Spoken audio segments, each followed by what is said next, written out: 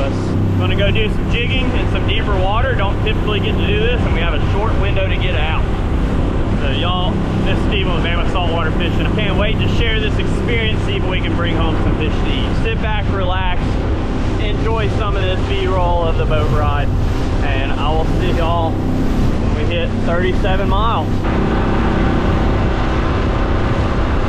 I have 6 more miles to my destination, but we're come to where the drop off, it goes from like 100 foot, pretty quick drop off to 200 and past that. I'm gonna set out this Nomad Mad Max because you never know what's lurking around this time of year. Could be wahoo, mahi. We're gonna set this out on my little Seagler, just kind of troll this to our fishing spot. It's right on the end of my prop wash.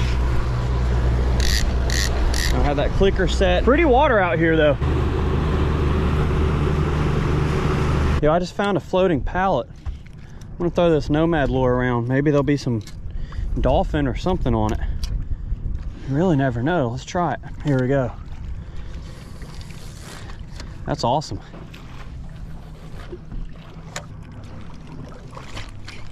Man, there ain't nothing under here.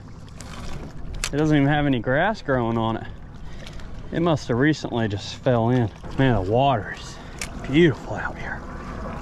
All right, let's keep on moving to our spot. Look at that. It's almost blue water out here. I mean, almost. So we just hit 307 feet deep.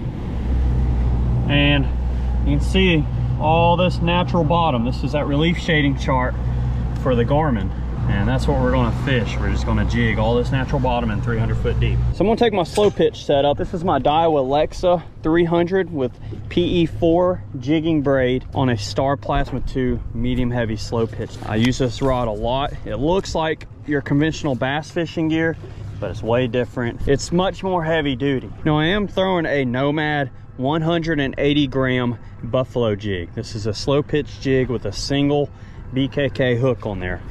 A loop knot to my 50-pound mono leader, and then I have connected about 8 foot of that leader with an FG knot to my main braid. Well, I'm finally getting some real good marks, so I actually dropped the trolling motor down just to sit on top of this spot.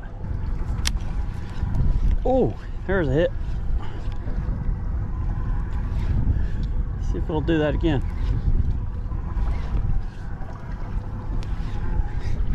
Fish on. Wow. Now I get to reel this thing up 200 feet.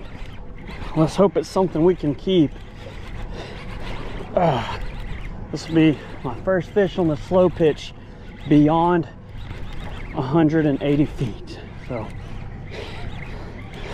we're gonna bring this joker up, find out real quick once it comes up. It's way down there. What are you? What is that? Is it? Yeah, it is a grouper. Heck yeah. It's a Scamp grouper. They only have to be 16 inches. Yeah. But they come from so deep, their eyes bulge out. Let's hope he's a keeper. Oh yeah, he is. Really nice keeper Scamp. I'm excited about that. Y'all, that thing just spit up some sort of small snapper. Check that out. And then another small fish. But y'all, this is my first Scamp grouper on a solo trip offshore by myself. This is 40 miles. I don't recommend anybody just do this, but my first Scamp ever. I've eaten them before, but I've never caught one, and on the jig. Like, I didn't bring any bait with me. That is amazing. And they do have different season openings and closings you got to pay attention to. These are open right now, and we're allowed 4 of them. So I'm gonna drop that jig back down and see if we can get some more. These are one of the most finest eating fish that you can catch. They come from so deep, the pressure down there is super, super high pressure. And so when you do bring them up, their eyes bulge out, their stomachs bulge out. This is a pure example of barotrauma. If he was too small, we would have to use a descending device or vent tool or both to get him back down. But let's throw him on ice and get another one. Man, I love when a plan comes together, because the Lord knows it doesn't always. Like I said, this one's a 180 gram. It's a little light for this type of fishing, but it is working pretty good so far. Let's make another drop and see what else we'll pull up. When you're referring to a pitch, dealing with slow pitch jigging. It's actually a turn of the reel handle. That is a pitch. This is a very fun way of fishing, and it can be extremely productive as well. So there we go. So see, 1 pitch, 2 pitch. Now I don't claim to be an expert when it comes to slow pitch jigging, but I do enjoy it. It's fun. There's really no wrong way of doing anything as long as it works for you. And we caught fish so far. And on this slow pitch, you actually reel on the upstroke, because if you reel on the downstroke, you're going to collect all your slack and that jig's not going to fall like it's supposed to. These jigs are very wide and have a lot of action on the fall. Fish on. It's the second fish of the day. Let's hope it's another something we can keep. So we're going to get it closer to the boat and see what it is. It's a foul hooked. Not quite for sure what it is. I'll admit, I'm not for sure. I don't fish it up. I don't think I've caught one. It's probably just a simple bait fish, but it looks pretty cool. I bet that sucker would be grouper candy, but I did not bring a bottom rod to fish bait. So we'll let that one go. Got a while to go, but he's going down there pretty good. All right, here we go again. I didn't think it was a grouper. It wasn't heavy enough. Fish on.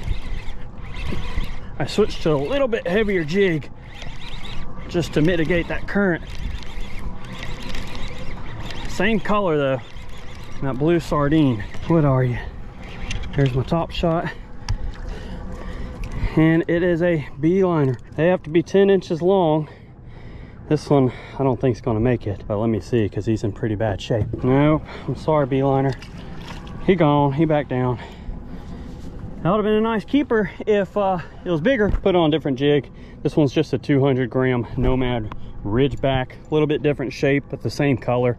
It just falls a lot faster in this current. And you can still use it as a slow pitch jig, but you just kind of work it a little bit sharper twitches. Here we go. Back down on the bottom. Oh, man, I think dang it, I have the bottom. The bottom fight's pretty hard. Don't want to lose my jig, but it might be a goner. Well, lost my first jig. All right, y'all, it's time for me to go. It's 5 on the dot. I want to get back before it gets too dark. I don't mind running in the dark, but I just want to get back a little closer because all the other boats around me have left too. So at least I have one scamp, and the bite was slow, but I am extremely happy that I got my first scamp on deck on my own boat, and we'll continue this fishing journey doing some more jigging once I can get out and be a little calmer. So for me, I don't know if it's gonna be in a day or two, but for y'all, it'll be in just a second. Yo, I'm back out again the next day because I wanted to come back and get some redemption on some jigs. Not nearly as far as I was out yesterday.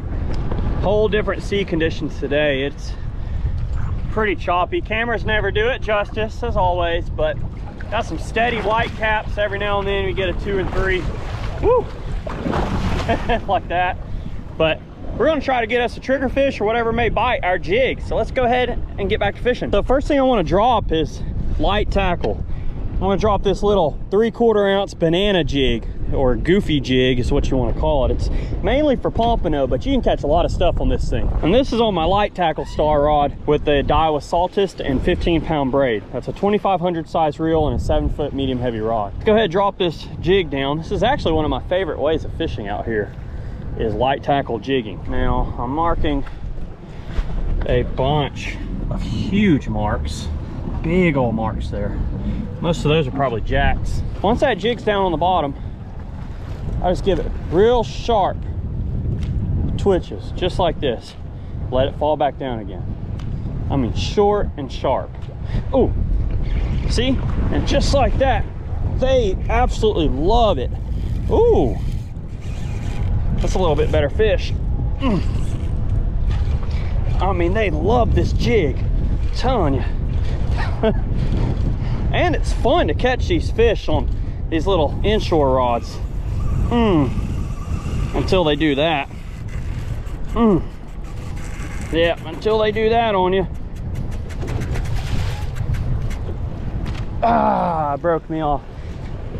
I'm betting that was a jack. Let's tie up again. Got another jig on. Jig's back down. Get you up.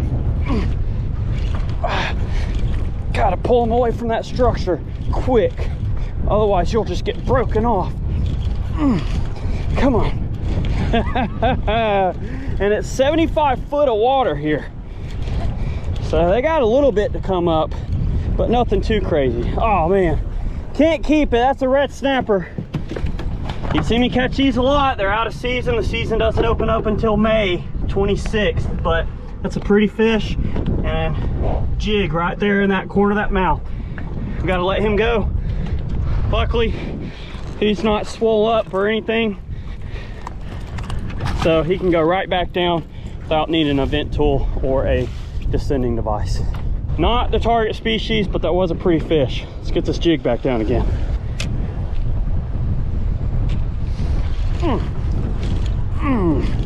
Another fish. It's coming up nice and easy, so I guess we'll find out what this is going to be. Hopefully something that can go in the cooler. Oh, that's neat. Wow, what a pretty grouper. That's a beautiful grouper. Unfortunately, this one isn't a keeper. It's a pretty grouper right there. Check out the colors on them. Wow. He liked that jig. They love the teaser. See, they'll eat the teaser majority time. But this fish has to go back and get bigger. What a gorgeous, gorgeous fish.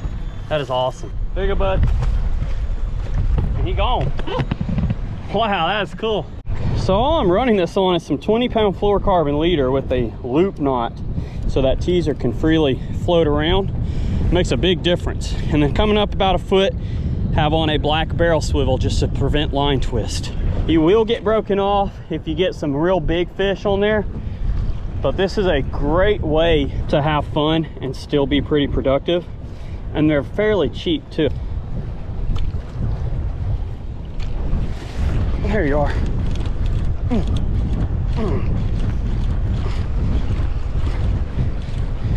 Another fish. Be nice if it was a porgy or something else I could take home. Let's see. No. Oh yeah, it is. I was discouraged for a second. That's a big beeliner. I can keep him. Yeah. Y'all, for some reason I was thinking this was a red snapper coming up, but that is a nice beeliner, aka vermilion snapper, mingos. These are delicious. You can keep them year round and they only have to be 10 inches long. That's a perfect fish right there. We're gonna throw this one in the cooler. I'm happy about that. That made the day. On the little pompano jig. It's not just for pompano. And this isn't a sponsored video. Buy these or none of that. I buy this stuff with my own money, but I absolutely love using these things. Let's get it back down. Now on a kind of windy day like this and 75 foot of water, I love that 3/4 ounce. You can even use it all the way out to 100. If you get some more current or deeper water, I'll probably go up to a 1.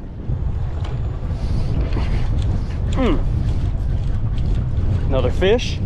It's coming up fairly easy. That's what I like. Because it might be something we can keep here. Oh wow, another grouper. Yo, these things are so cool. They're just undersized, that's the only problem. So I can't keep them. But check that out. That's a gorgeous little grouper. You gotta go back, buddy. He's got a bunch of squid and minnows in his mouth. There you go, man. Let him get bigger, maybe we'll come back and catch them. That's really cool.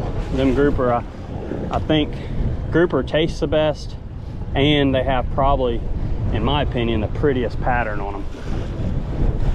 Wow, there's some serious rollers today, or swells. Putting in some work, catching some fish. This is incredibly fun.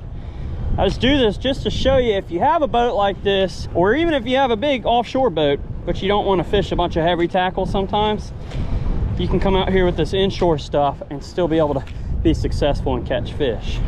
Falls a lot quicker than that little 3/4 ounce pump jig does. This one we're just going to slow pitch jig.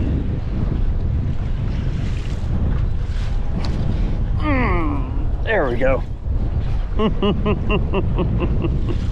Now we can actually put some heat on them with this setup. Oh yeah. See, these rods are supposed to bend down like this. They have a really slow action or parabolic action. See how far down it bends? Your normal fast action rod for throwing lures is probably break like that. It's not designed for it. And then if you noticed, the guides are actually twisted. It's done like that on purpose. What do we have here? Oh, okay. Another species, but we can't keep it. That's a beautiful little amberjack. Hardest fighting fish out here, in my opinion. There you go. Those are beautiful, but he's undersized and out of season. This year, I don't think there's going to be a season until the fall, if I read that correctly. But see, these guides are twisted around. That's called spiral wrap. They're like that on purpose. It puts a lot less stress on the guides. And then also, since this rod does bend over like crazy, spiral wrapping prevents your line from ever touching that blank, which you don't ever want in any rod. There he is again. This is on that Vertrex vibe. Let's hope it's something we can keep. I've been weeding through a lot of red snapper, so it'd be nice to get something we can get. Another grouper. That is cool. There must be a lot of these down there. Beautiful fish, man. I love these things. Unfortunately, he's too small and we can't keep him. Man, they are pretty. Where's your bigger buddy? That's fun catching those. Those are awesome. Well, it's time to pull out the old fish bites fishing strips. Put on a small piece on a little knocker jig. Just have a 1 ounce egg weight coming straight down to a 3/0 mustad circle hook. Hook a fish bites like that. Let's drop it down.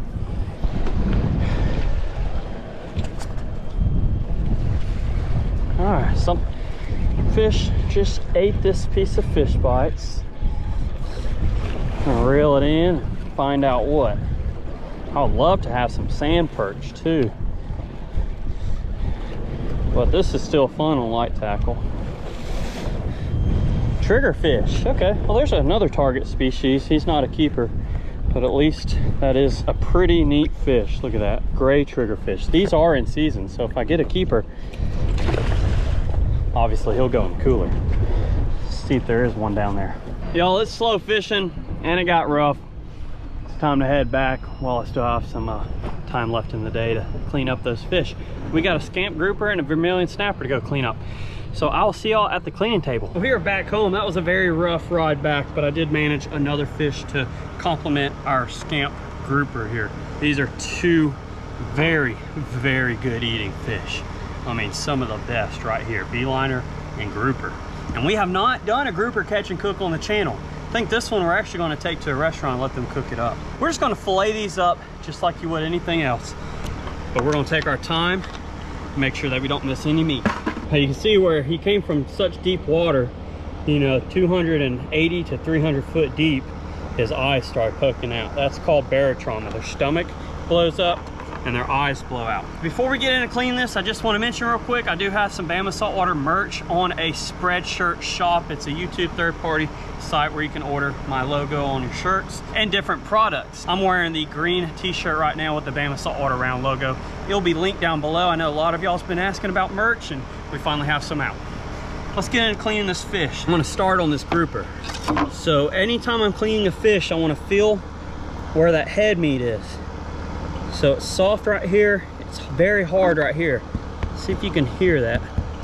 Very hard. So we're gonna work our way around this head meat because you do not want to miss any meat on such a great fish like this. And this is something I don't get to do often, is go out and catch these.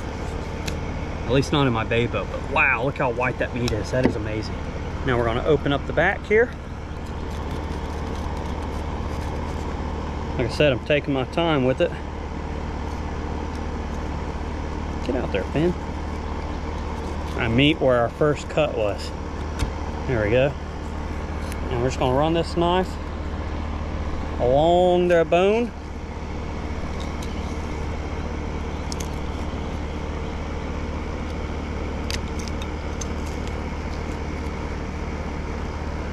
Wow, what a good looking piece of meat that's gonna be. Go up over that center bone and make sure to come back down.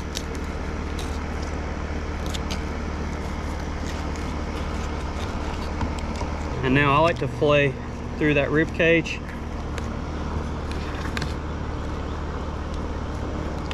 The only fish you really can't cut through the rib cage with a regular knife is like a sheep's head or a triggerfish. They have such a thick rib cage. But now we can finish that off.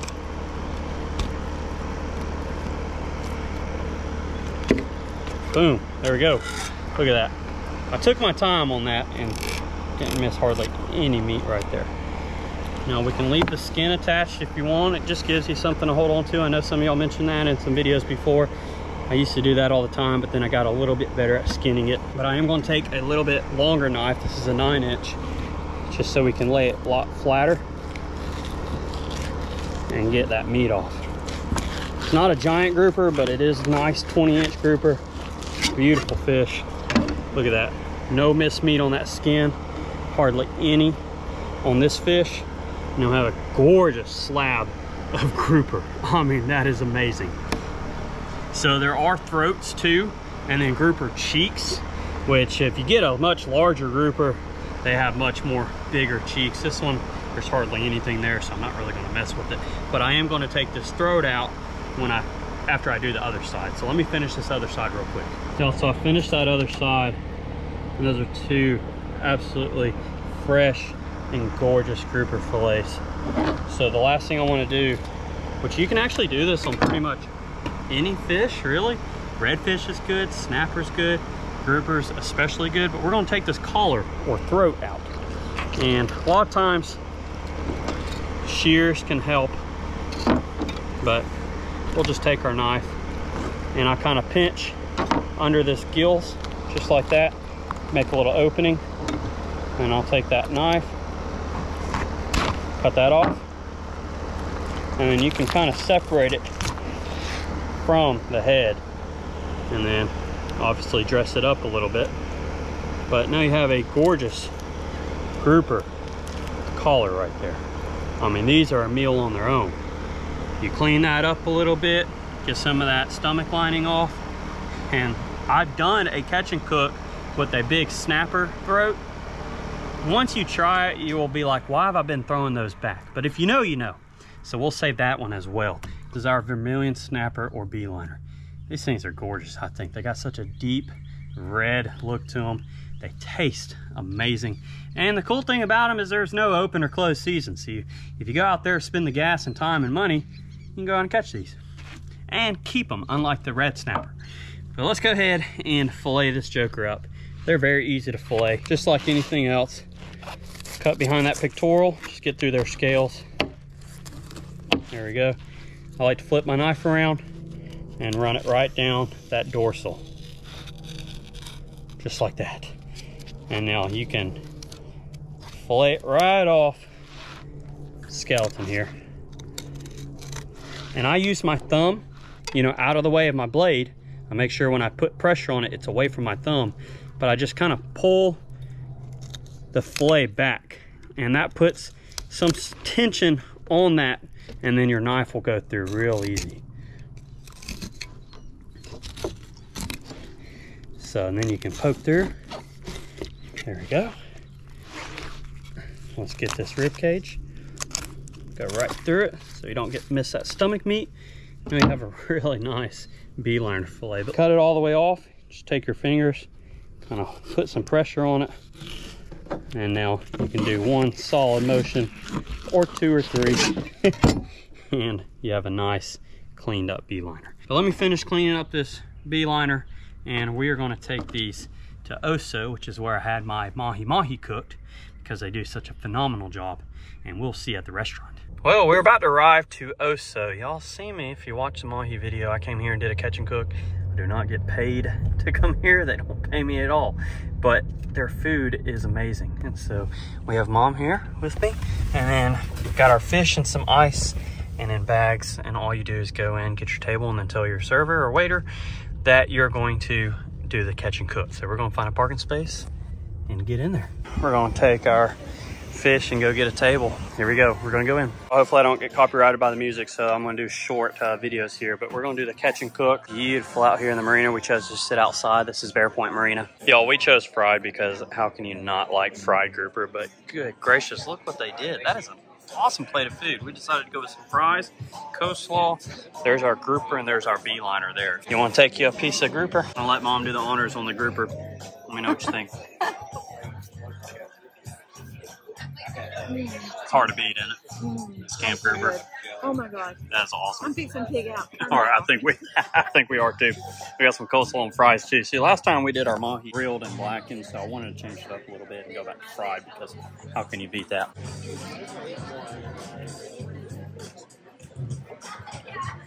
Okay. That just moved to the very top of my list of delicious fish to eat. I don't think anything else can top that. That is a very good eating fish. I'm happy about that. I will definitely be going and getting after some more. Hopefully we get some calm days and you go back out and catch some.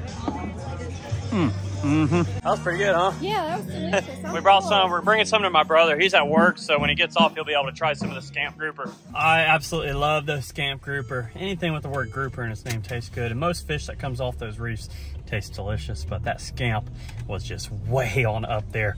So I'm gonna have to say Scamp and triggerfish are my two favorite fish to eat of all time. I have to say that because those are good. But nice white flaky meat. Like I said, OSO don't pay me to come here and do videos. They are nice, their food's delicious, and they have a very cool atmosphere. If you enjoyed this catch and restaurant cook, you go leave a like and comment down below if you want to see more like this. And if you're not yet subscribed, smash that subscribe button. If you are, you know I appreciate you as always. So we'll see you on the next Bama Saltwater fishing video. I want to thank the good Lord up above for everything he does for us. We'll see you later.